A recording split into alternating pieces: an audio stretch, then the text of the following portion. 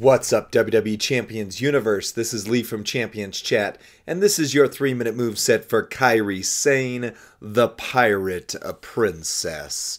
On your moves, you're going to run things like this. On the bottom, the sliding D, blue move, deals damage, chooses gems to make into trap gems.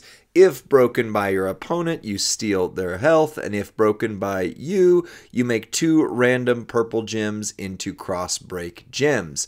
The Tokyo Slam in the middle does damage, chooses gems to make purple, and on top the 7 Cs deals damage and chooses gems that are purple to destroy.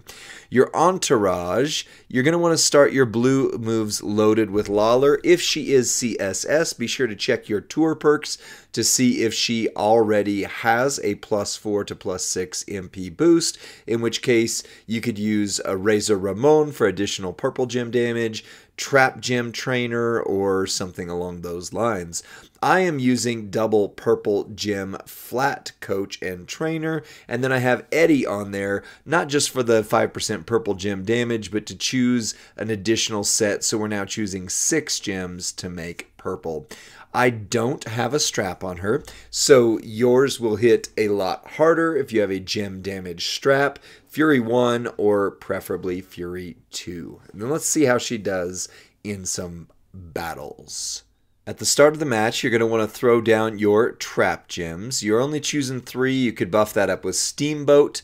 I believe he's trainer. If not, Dakota Kai. And kind of go from there. You are going to want to put at least 1 or 2 of them in a spot where you are going to break those. And then here's what you do. You want to make these right here break, but then you want to put some purple gems in such a way that you are going to be making cross breaks, because that's her thing, right? Something like that. There we go. Those are all cross breaks. Now you choose 7 purple gems to destroy, which are all cross breaks. I left 1 so that if you want to, you can break that and throw some more cross breaks in the mix, or you can see if you can get her to break them. Either way, you get all 7, you break the board, make sure that you've done something to reload your blues, and you are good to go from there. Wash, rinse, and repeat. So that's it. That's your 3-minute moveset for Kairi Sane. Let me know what you think in the comments section. Like this video. Share it with that person in your faction who's asking, is she any good?